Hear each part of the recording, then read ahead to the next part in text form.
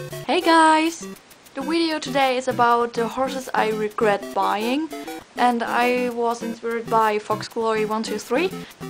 I love Foxy's videos.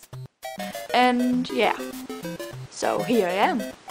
So probably my least favorite horse is the Huckleberry Bay mold.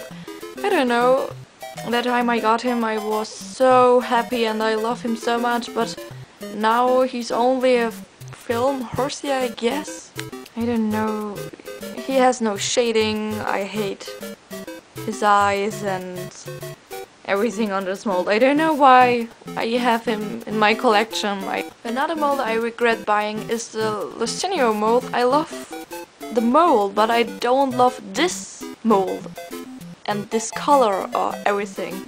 I don't love the main color and everything. He don't have markings or everything. He only have good apples, and I don't know, I can sell him, and yeah, he's not one of my favorites. Another mole is not my favorite, is the Zenyatta mole. Yeah, I don't know why, but I don't love her. She's so dusty and her legs are so weird and her face is a little bit strange. I don't know. And her butt is anyways so big and the rest of the body is so small, and I don't know. Yeah, I don't have any words for her. She's ugly. Next we have Ceremony. The mold is only bored. She don't look beautiful at photos at all. She's good at live shows, but I don't know, she has no markings. A little snip would be cool, or markings on the hoofs or everything on the body. She's only brown, and that's why I don't like her. And the pose is a little bit strange, in the tail too. And here is the last horsey. It's Big Checks to Cash.